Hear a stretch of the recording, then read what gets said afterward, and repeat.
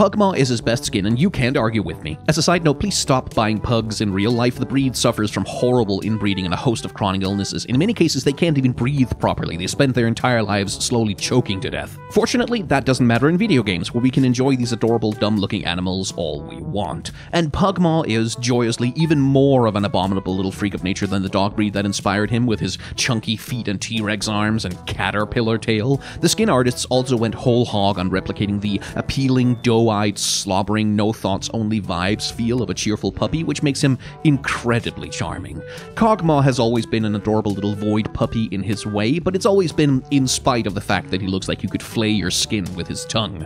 Pug'Maw, on the other hand, looks pettable. He looks adorable. He looks like such a good little puppy. Such a good little puppy. Yes, he does.